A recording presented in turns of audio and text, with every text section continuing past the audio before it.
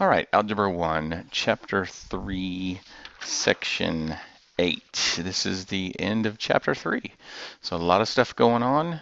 This is kind of a relaxed way to finish. We're just going to be taking a look at some graphs and seeing what's going on. And so most of them will be given for us. We might have to design a couple, but it won't be too bad. So let's take a look at something. If I was to, let's just create a little x-axis, y-axis here. And let's say, down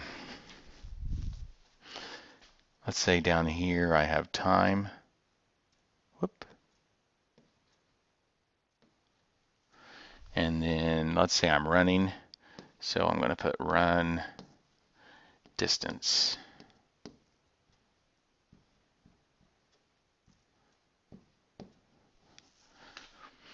Okay, and let's say I want to make a graph that goes just like that. And so I'm going to take a minute to interpret that. It appears, obviously down here at my beginning of my graph is my origin, where that's my start time and my start distance. So before I get started, I haven't run anything. But this is a pretty simple graph to interpret. As I increase my time, as I go further to the right, I also increase my run distance. So plain and simple, once we increase time,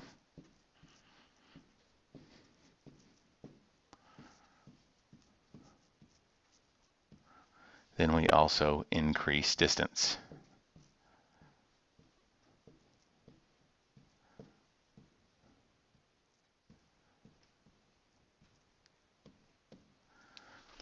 Okay, so we could look at another one. We could look at a bunch of them, but let me set up another one. Oh, that's not what I wanted. I wanted it this way. Okay, so I've got something there. Let's say we have, I'm not going to put each individual month, but let's say the months of the year. And let's call it car sales. Okay, so what if I did something like this?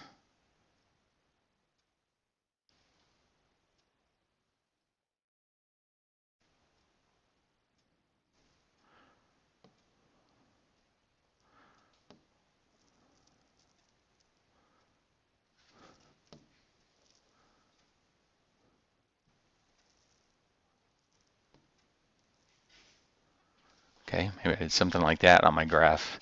And what I could say is at the beginning of the year, obviously January, February, people coming back, maybe getting tax returns, maybe getting a little Christmas money, so there's an increase in sales. And then all of a sudden, right around, March, April, that slows down. Then it gets into those summer months, June, July, August, people are out buying new cars. And then it kind of tones down in November and levels off in December. So a lot of things going on. So what we could say is it increases, sales increase, then they level, then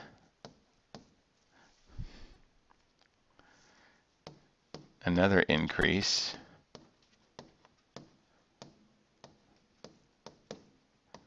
and they decrease. Now these will be labeled just a little bit better on your actual problems, and then level out.